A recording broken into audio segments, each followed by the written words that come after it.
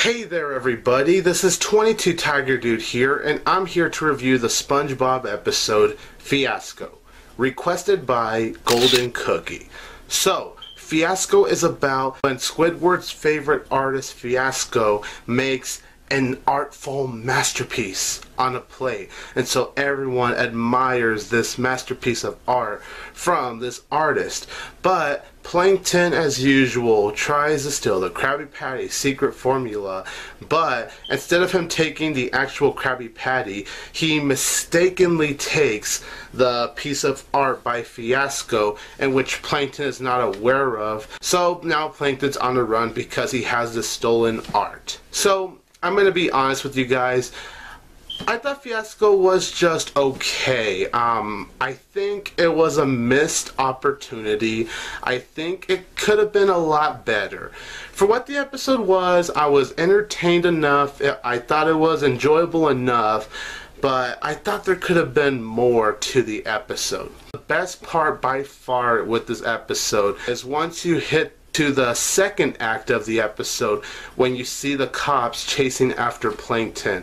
That is by far the funniest part of the episode, and really the most memorable moment of this episode, because the episode as a whole really is not that memorable. I also do like the opening of this episode when you see pretty much the Krusty Krab commercial, because in the beginning of the episode, SpongeBob is pitching his idea through the storyboard drawings on how to do this Krusty Krab commercial, which Mr. Krabs did not approve, but I really thought that was cool how the episode opened up with this Krusty Krab commercial idea that SpongeBob had. And Fiasco, it's good to see him make his second appearance. He made his debut appearance in that episode, Are You Happy Now? And it was cool how not too long ago we get to see him again. He's only in this episode briefly. He appears briefly in the beginning and appears briefly again at the end. But I thought Fiasco, for both of his cameo appearances, it was really funny and really entertaining. So I think this episode did have a good idea behind it. The problem with this episode is that it wasn't quite sure what it wanted to be exactly. I mean, this episode felt real jumpy in my opinion. At one moment you have SpongeBob with his Krusty Krab idea, and then another moment it's Fiasco making his work of art.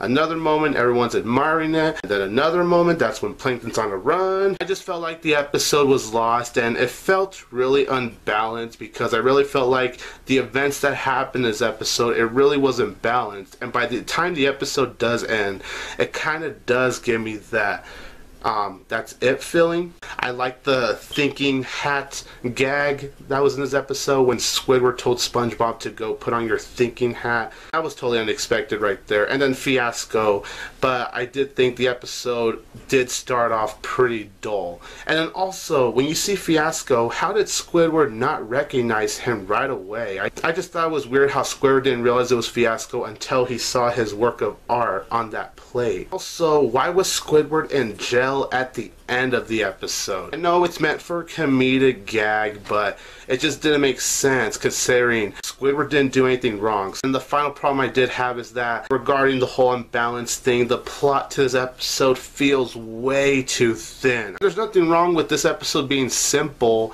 because SpongeBob does have a lot of simple episodes, except those other simple episodes I think handle it way better than this one, because this episode just doesn't really know what to really truly focus on. And like I said, it just feels jumpy in terms of all of the events that are happening throughout this episode, which really isn't much when I'm personally thinking about it.